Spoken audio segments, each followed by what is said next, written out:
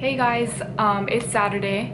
Don't mind my hair's up, it's a mess, it's cool. Saturdays is when I do my chores and these people are being really loud outside. What the? I get my chores done, I do my little side projects, I make sure all my plants are still alive and thriving, and I do some propagating. And something new that I've been doing, ow, get out of here. Something new that I've been trying is propagating my string of bananas, which are somewhere on that shelf, but I think they're doing pretty okay. But when I was watching those videos, I feel like a lot of them are like 15 minutes long, and ain't nobody got time to watch no 15-minute long video on how to propagate your plants.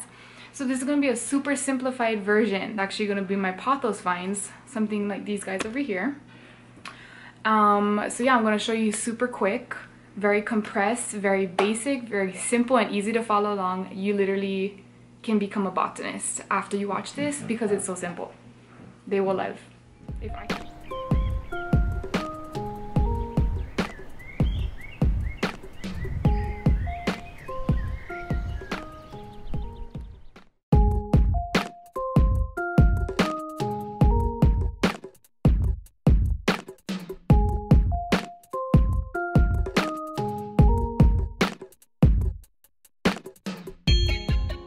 Alright guys, so what you're going to look for on your vine to propagate are these little tiny nodes, and that's where the roots are going to come out of, and all you have to do is cut right below them and stick them in some water.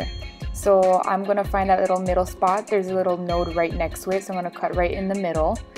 I could have even cut that little segment as well to propagate as also, but we're just going to show one for the simplicity of this video.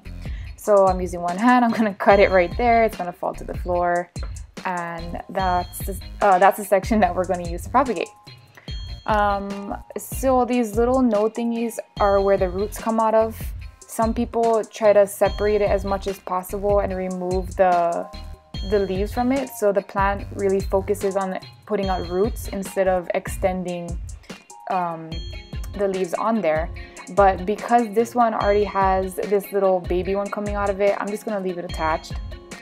So all you have to do is plop it in some water. Simple little tap water work, and voila. Alrighty.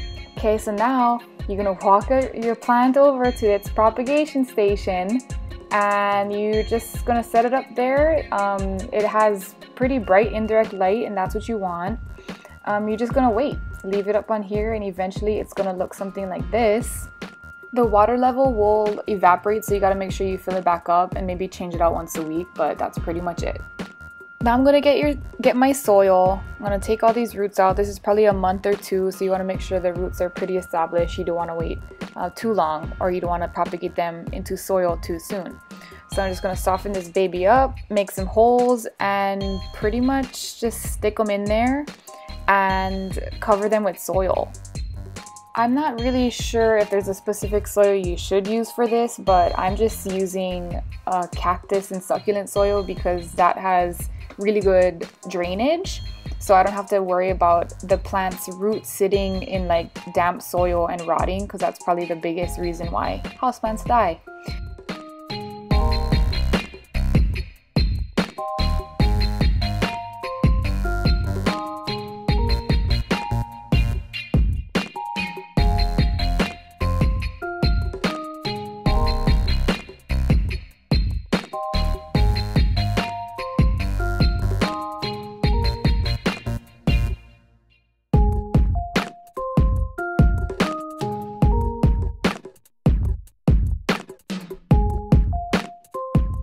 Once that's all done, I'll again cover it with a little bit more soil, make sure it's nice and sturdy in there and compact, because I don't want the plant to fall out easily or be flopping around.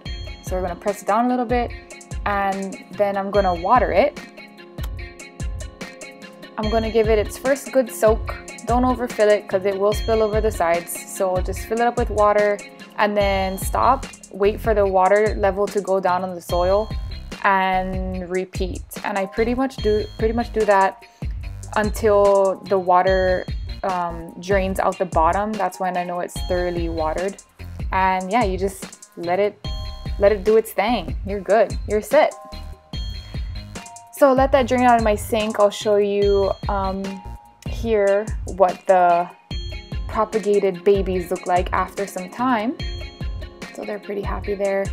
And then eventually more time will pass and it'll be nice and bushy and start vining out. So there you go. There you have it. See, I told you it was easy. Okay, that was corny.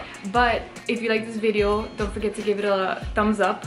Get to it, happy planting, and enjoy the rest of your weekend.